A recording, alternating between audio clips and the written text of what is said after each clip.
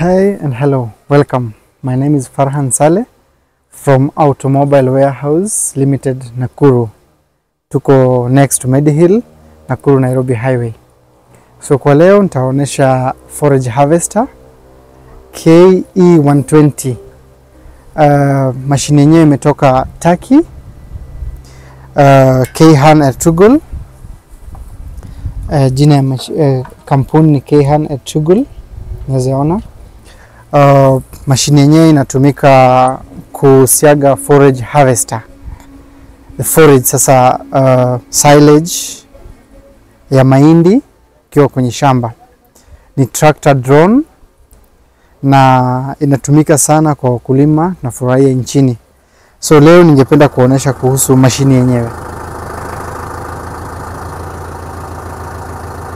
Tuko na mashine ya forage harvester of which inatumika kwa tractor ya tuko na tractor ya Zetor Global 2175.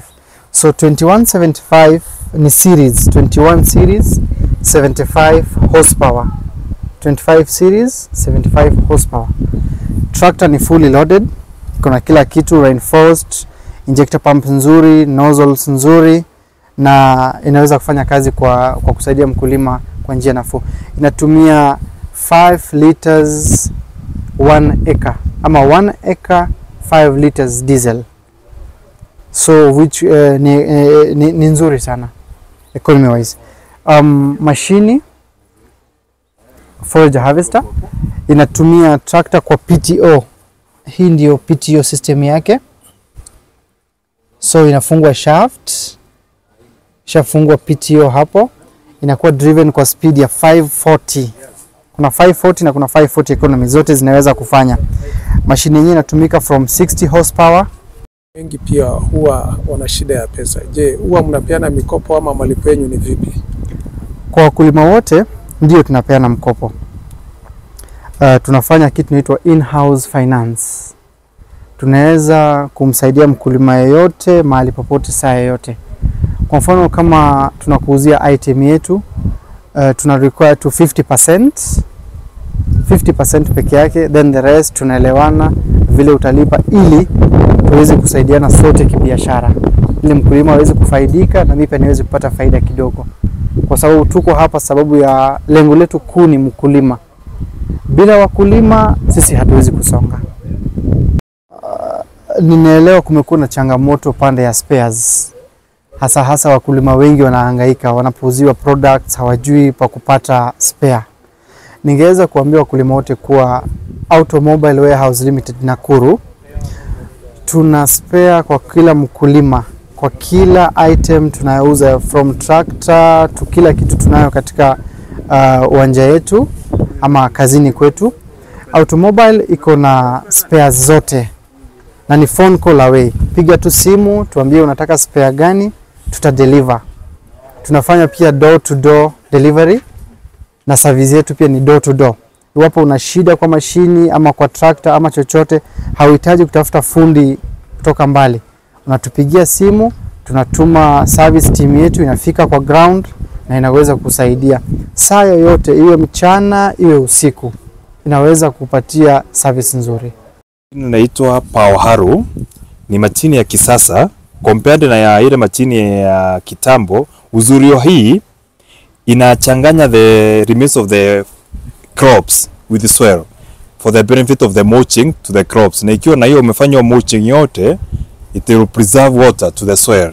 Ina blend yani soil na manyoya. Unaona iko na meno kali ya kuchanganya mchanga na manyoya.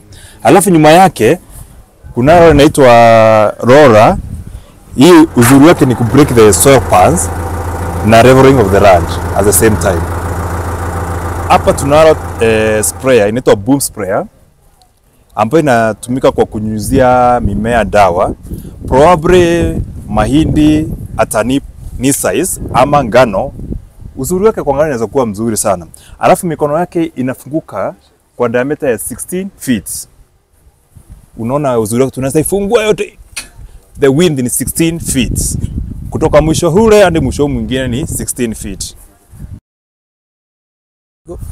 Ya kwa Jina ya machine hii inaitwa cultivator.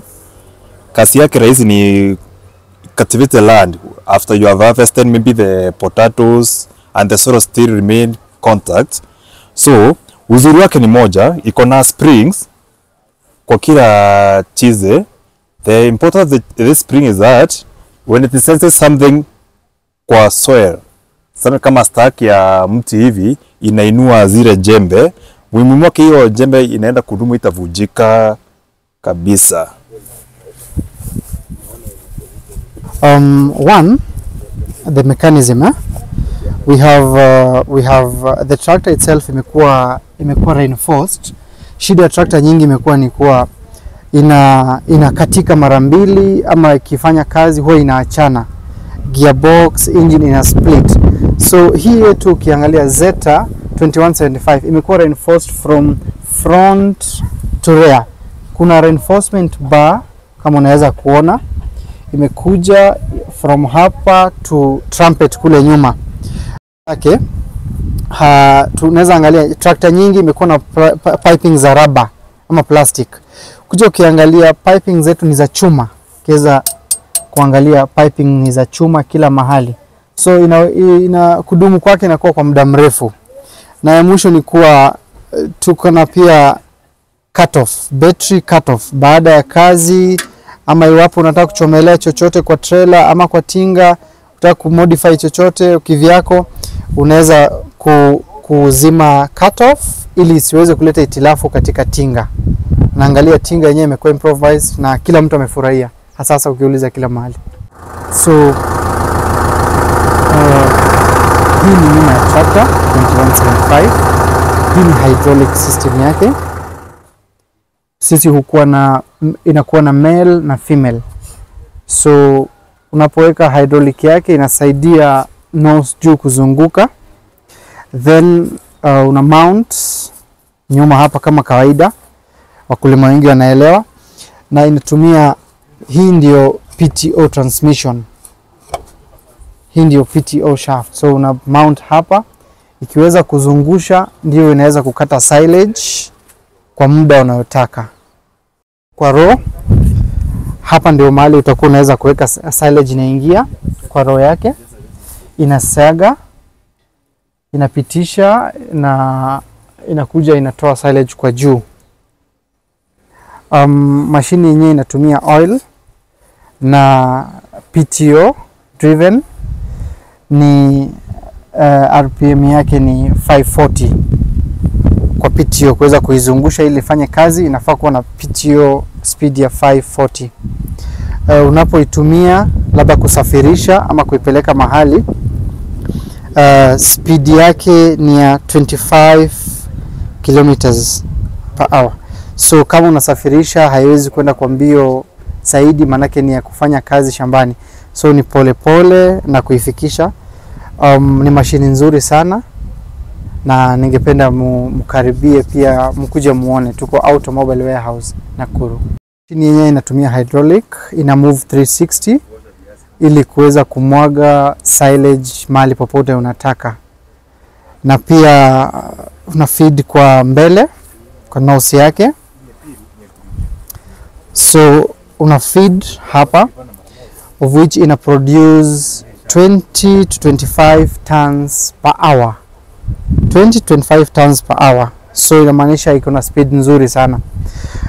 Inapofanya kazi pia ina uwezo ya kuchonga wembe zake ili kuweza kurahisishia mkulima ama mtumiaji asiwe na muda mgumu wa kwenda kuchonga wembe zake. Ina wembe 12 ndani.